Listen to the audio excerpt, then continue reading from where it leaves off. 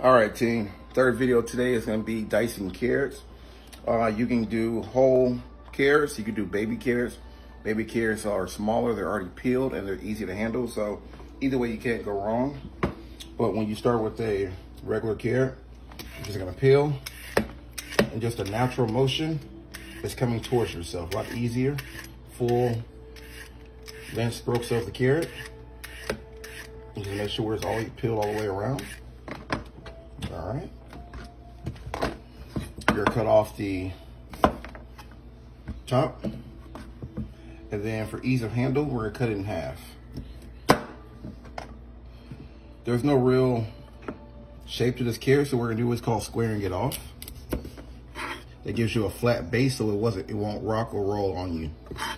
And all you're gonna do is straight slices down.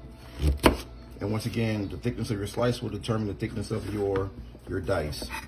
So now that we have that, we're gonna take our slices and we're gonna do a julienne cut or just make matchsticks. And once you take your sticks and cut across the sticks, you're gonna get a dice. So that would be a small dice.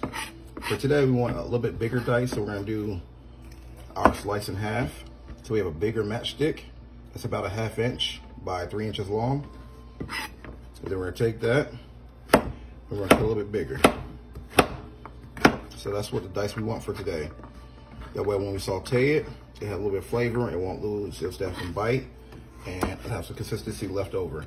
So we want a medium-sized dice for today's class.